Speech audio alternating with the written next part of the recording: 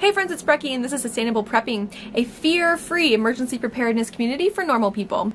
Today I'm talking about the difference between go bags and bug out bags. Now I know a lot of people use go bags and bug out bags or bobs interchangeably, but I do think there are some very particular differences between go bags and bug out bags that I wanted to talk about in today's video. Don't forget to like this video and subscribe to this channel so I can bring you more fear-free emergency preparedness. Also, don't forget to check out sustainableprepping.com where I have a free top 10 checklist for planning your evacuation kit.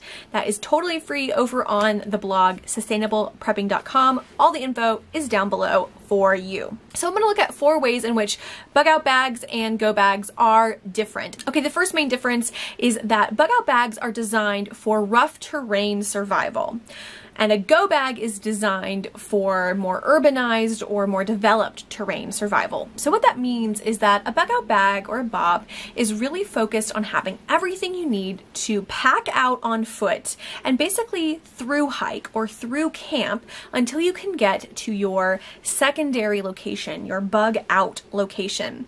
These are designed for people to cross fields or forests. They are designed to be carried on foot, and they are designed to help a person or a small team make it from point A to point B going backcountry. Go bags, on the other hand, are designed primarily to be for folks who are heading out in the car, who maybe will walk a shorter distance, right? We're talking about maybe 2-3 miles of walking, probably paved or gravel walking, and that person has a predetermined, fairly urbanized location that they're going to be going to. These are probably going to be more popular in urban and suburban areas where the likelihood of you even having access to rough, live off the land terrain is much slimmer than those survivalist type bags that are going to be more popular in more rural settings. Now this kind of bob is going to have really particular gear to help the survivalists live off the land. Usually it's about 3 days worth of food and water plus water filtration and camp stoves and other items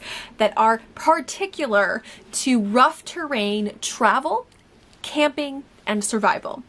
A go bag is going to have more particular gear that is designed for things like water filtration and food, of course, but more personal care items, more probably water purification items, lots of maps, and things that are going to help someone in a more urbanized setting that isn't planning on roughing it. These are really more about getting in your car at a moment's notice, not hiking out into the backwoods at a moment's notice. Okay, the second major difference between a bug out bag and a go bag is that bug out bags are built on highly specialized gear, where go bags tend to be built on everyday gear with maybe 1 or 2 specialized pieces. So what I mean by that is that a bug out bag is going to have gear that is really designed for preppers and survivalists or through hikers if you're someone who's hiked the Appalachian Trail.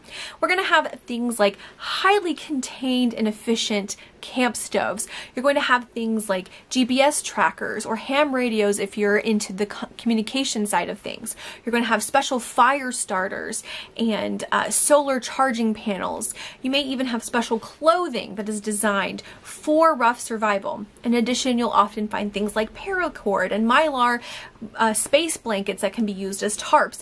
Everything will be focused on having the right gear for weight and for survival so that you can be rough on the land for as long as it will take you to get to your bug out location. Now, preppers can spend hundreds and thousands of dollars acquiring gear, right? Acquiring gunshot wound kits and acquiring snake venom kits and everything that they may need for their particular terrain that they plan on being in. A go bag, on the other hand, is really designed to incorporate items you would already have and already be using with 1 or 2 intentional pieces to make your bag more efficient and effective. Now, these specialty items would be things like having 1 solar charger for your cell phone, for example, or having a water purification system, or having solar powered lighting. These particular items that aren't necessarily everyday items are the sort of highlights of a go bag rather than the bones of a go bag, if that makes sense. A go bag is going to have things like baby wipes and toiletries and a change of clothes, particularly of undergarments. It's going to have soap and toothbrushes. It's going to have some quick snacks like granola bars, as well as potentially having something like a Mountain House Foods freeze-dried meal. These are all, for the most part, things you can pick up at your local grocery store or hardware store, with 1 or 2 specialty ordered items that you can get online. Because bug out bags and go bags are sort of designed with a different end in mind, they are filled with different gear. The third major difference is that most go bags, in my experience, are designed to work in tandem with a car kit. So for example, my go bag doesn't have a full med kit. I have a small one that includes gauze and band-aids, Neosporin, and medical tape, plus gloves and a mask. But in my car, I have a full metal lockbox that is a much more robust first aid kit. I don't feel the need to repeat that first aid kit in my go bag because the likelihood that I won't be going in my car as my escape route is very, very slim. Now, even though I live rurally in a very small town, the likelihood that I am going to pack out on my feet all of my gear to survive for any length of time, honestly, is pretty slim. My husband has collapsed discs in his back. I have 2 very small children, and we're just not going to make it very far. Like, that's just something that we have accepted. We need our car as a way of getting out of Dodge, and we have planned accordingly to have a car kit that can work in tandem with our go bags. This includes a robust first aid kit and a kit that has things like ponchos, headlamps, extra batteries, extra charging equipment, snacks, and things like that lives in the car all the time. So if we're ever in a situation where we are away from home and we don't have our go bags, but we need to stay away from home, we already have some essential items in the car that can help act as a stopgap until we can either pick up new items or get home to retrieve our go bags and other gear. Now, a bug out bag does not depend on a car because most people who are planning to bug out often are planning to bug out whether or not they have a vehicle. And so that's important. Okay, the fourth difference is that a go bag is highly adaptable to lots of emergencies. Because it is lighter, because it is filled with items that you have from around the house, you can adapt it every season. You can adapt it multiple times a year, adding in this and taking out that as needed. In fact, it's my recommendation that you at least go through your go bags every single year. It needs to be an annual rotation, if not a seasonal rotation for most people. Because go bags aren't trying to be your end all and be all of survival, they can have different focuses. So for example, if you're packing a go bag for a small child, you may not be asking them to carry all of their nutritional needs for 3 or 4 days, and instead we'll have space for something like a lovey or a little game that will offer them comfort in the face of a very uncertain transition in time. So go bags can be highly nuanced and they can be changeable because, again, they're focused on everyday items that you are already using, that you're already familiar with, that you can quickly add in and take out.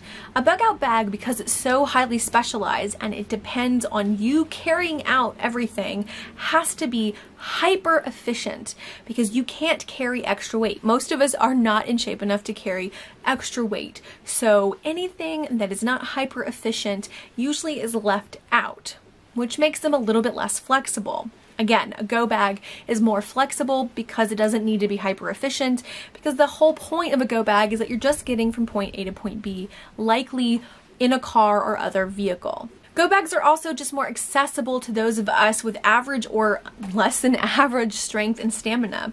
I know that since my pregnancy was so challenging, my body is still recovering over a year later, and I just can't carry the same amount of weight that I could before I got pregnant. So my go bag is lighter now than it used to be because I know that I will just be dumping things if it's too heavy. And that's the beauty of a go bag.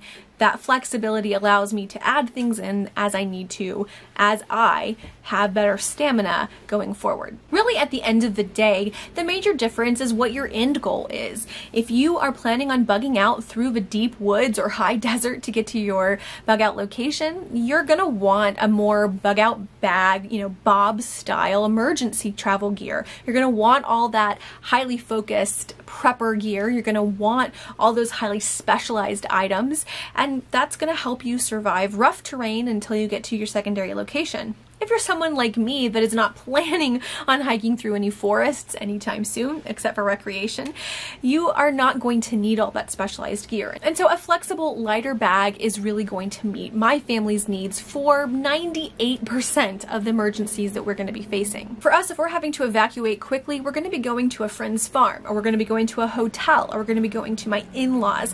We're not going to be going out to the backwoods. So knowing what our end is going to be, that our end goal is going to be a civilized, an area with lighting and water and all of that, means that we pack differently than someone whose end goal is 2 or 3 or 4 days of backwoods travel to get to their bug out location. The most important thing you should take away from this comparison is that the end goal needs to be how you design your bag. If your end goal is going to be a bug out location that's quite remote, you need to build a bag that will get you there. If your end goal is hotel, evacuation camp, best friend's house that's 20 miles away, you need to build a bag that will get you there. You also have to take into consideration cost. Specialized gear is going to cost more than everyday items, and your personal fitness. Don't go designing a 50-pound bag if you can barely carry 25 pounds. That's not going to actually get you anywhere. So all of these things will help you design your own bag. Know that you can be flexible. Something is better than nothing. Done is better than perfect. Get a bag together, even if it's just a few water bottles and some granola bars and a clean pair of wool blend socks. I promise you, having something prepared for an emergency is so much better than having nothing, even if that something isn't perfect. Friends, I hope that you are well. Again, don't forget to visit sustainableprepping.com to pick up your free evacuation top 10 checklist. And don't forget to like this video to let me know that you want more of this kind of content. Comment down below with any questions you have about go bags versus bug out bags. I personally have go bags, but I have some interest in bug out bags eventually. But right now we're totally focused on go bags and car kits and working in tandem and all of that. Let me know what questions are burning in your soul. I'm happy to share all of my emergency preparedness information with y'all. Friends, I hope you are doing well and staying safe, and I will see you all very soon. Bye.